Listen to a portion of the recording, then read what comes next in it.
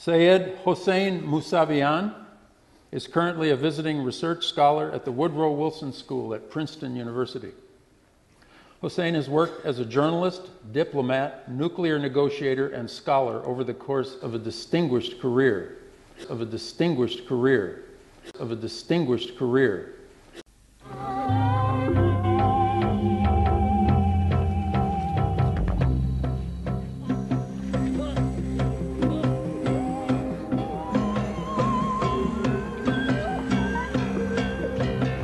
Sayed Hossein Mousavian served as ambassador to the newly reunified Germany from 1990 to 1997. The Moabit criminal prison houses 4 Lebanese people, Youssef Amin and Abbas Rayel, accused of direct involvement in the Mykonos killings, and Mohammed Atris and Atala Avad, accused of collaborating with them. They've been imprisoned along with their Iranian leader, Kazem Darabi. If he had not been arrested, there would have been no evidence of the Iranian regime in the crime.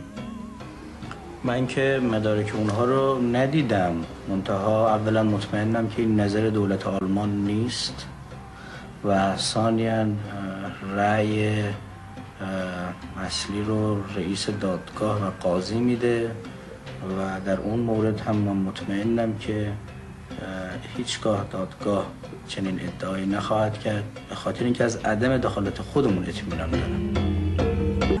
ما اعدام بدون دادگاه در داخل ایران هم انجام نمیدیم، با قانون اساسی ما مغایره. منتها ما بعد از قضیه برلین هم موضوع علت مرگ 4 کرد ایرانی رو رها نمی‌کنیم، دنبال می‌کنیم ببینیم چه دست‌هایی در کار بوده که اینا کشته شدن.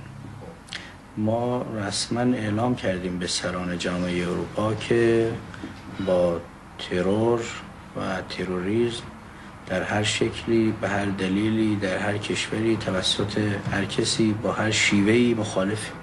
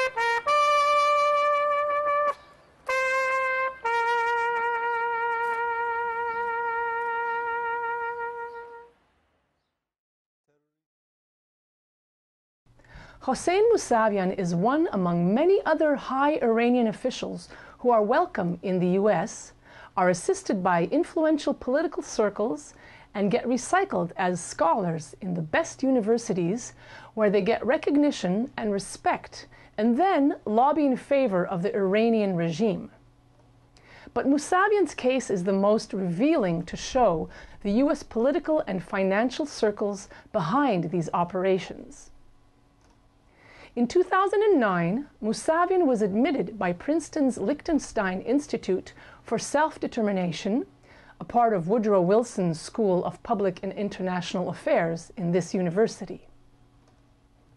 Few months before Mousavian's arrival, the center had organized a secret meeting between former Iranian officials and some US politicians.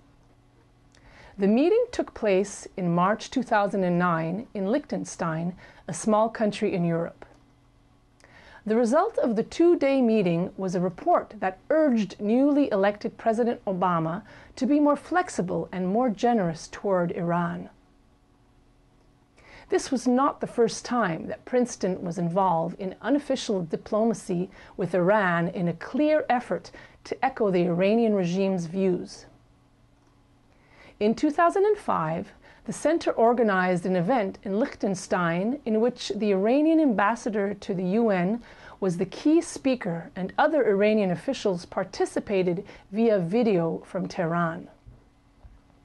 Again, in 2007, the Iranian ambassador was Princeton's keynote speaker at a new event organized in Princeton, New Jersey. After a year at Princeton, in 2010, Mousavian moved to Woodrow Wilson's program on science and global security, where he was teamed up with Frank von Hippel and Scott Kemp, a scientific advisor to U.S. Department of State. A significant rehabilitation for an Iranian former official with blood on his hands. According to Princeton, Mousavian's mission is to explore possible resolution of the impasse over Iran's nuclear program. He should write a book and brief the academics, the media, and the general public on the possible elements of a diplomatic solution to the current standoff over Iran's nuclear program. As planned, Mousavian published his book, participated in many conferences and interviews, and wrote numerous articles. They are entirely and absolutely nothing more than a PR campaign for the Iranian regime. While Mousavian criticizes Ahmadinejad, who has no real power or control on nuclear program and foreign policy, he uses every occasion to defend the supreme leader's positions and the regime's demands. There is nothing in Mousavian's work different from what we could hear in Tehran's Friday prayers or could read in governmental press in Iran. Mousavian has meticulously followed the regime's talking point to present Iran as the party ready for dialogue and compromise, while U.S. administration is framed as hostile, unwilling to accept Iran's rights and influence in the region. The U.S. policy since Revolution 1979 has been based on regime change. Iranians, they have approached the U.S. during all administrations for a comprehensive package and comprehensive deal. When you read my book, you would see that I have explained during three top nuclear negotiators since 2003, during President Khatami and Ahmadinejad both. All three top nuclear negotiators, they have sent a message for White House that we want grand bargain with you. We want a comprehensive deal and relation with you, including the nuclear. But the U.S. has declined. The United States has never proposed Iran a comprehensive package, never. My suggestion is this. Any U.S. administration, I hope after election, because we cannot talk before election, propose at least once after 33 years a comprehensive package, including terrorism, weapons of mass destruction, peace process, Israel, human rights, democracy, all these major points for the U.S., and Iranians also, they have their own shopping list. And the U.S. also should be prepared to address Iranian concerns. Mousavian's work at Princeton was not limited to influence public opinion, but also to advise the U.S. administration. According to Princeton, Mousavian, von Hippel, and Kemp co-taught a graduate workshop on the formulation of diplomatic initiatives to address Iranian enrichment. In early November, 4 students traveled to Berlin and Paris with Mousavian, and 4 to Moscow and Vienna with von Hippel to interview senior officials and non-governmental experts. A final report was completed in January 2012 and briefed at the National Security Council, the State Department, and the Senate Foreign Affairs Committee. So why would a U.S. university pay an Iranian former official to lobby on behalf of the mullah's regime? Could noble goals such as preventing war justify such pro-mullah's campaign? Let's look at the funding for Mousavian's work at Princeton. Plowshares Fund, that officially works for peace in the world, has paid $120,000 to support Mousavian's advocacy and describes his work as efforts to reduce tensions with Iran. Does advocacy on behalf of Tehran reduce the tension or buy time for Iranian regime? For the past several years, Plowshares has paid millions of dollars to individuals and organizations that support friendship with Iranian regime or lobby on behalf of Tehran. The clearest example is National Iranian-American Council, known as NIAC, that has received hundreds of thousands of dollars from the foundations. NIAC and its president, Trita Parsi, are regarded by many in the Iranian community as the lobbyists for the Iranian regime and governmental press in Tehran, called NIAC, the Iranian lobby in Washington. Does Mousavian's work at Princeton help to resolve the standoff with Iran, or, on the contrary, manipulate public opinion, influence U.S. administration, and buy time for Iran's nuclear ambitions? Watch Mousavian's interview in 2005 in Tehran on government TV when he explained that Iran's collaboration with IAEA and negotiation with Europe helped Iran to buy time to advance its nuclear program. اینهایی که انتقاد میکنن که ما باید فقط با آژانس کار میکردیم، اینها اطلاع ندارن که در اون مرحله، یعنی در شهریور 82، ما احتیاج به 1 سال کار داشتیم تا پروژه اصفهان به تکمیل بشه و به بهره برداری برسه. یعنی میگن ما باید در همون 50 روز اصفهان رو ناقص رها میکردیم، به درخواست آژانس تمکین میکردیم و اون رو تعطیل میکردیم. ما یه سیاست 2 فاکتور رو اجرا کردیم، یه نظام اجرا کردیم. هم با آژانس کار کرد بسیار فعال، هم در یک مجموعه سیاسی بین المللی مذاکره کرد. این کار باعث شد که ما آژانسی که 50 روز به ما مهلت داده بود که کل فعالیت‌های غنیسازی رو به تعلیق در بیاریم و فعالیت‌های مرتبط با غنیسازی رو، از قبل مذاکرات با اروپا 1 سال زمان برای ما به وجود آمد. اصفهان تکمیل شد. یک زمانی بود در اون مقطع میگفتیم ما نه با اروپا نه با دنیا کار میکنیم، نه با آژانس کار میکنیم، هیچ کدوم از این خواسته هم توجهی نداریم. خب اون یک عواقبی داشت خیلی روشن بود. بعد از 50 روز شورای حکام آژانس پرونده ایران رو بدون تردید به شورای امنیت ارجاع میداد، بدون تردید. اما اینهایی که میگن باید فقط با آژانس کار میکردیم، یعنی ایران رو محروم میکردیم از اینکه در 1 سال زمانی که به وجود آمد اصفهان تکمیل بشه.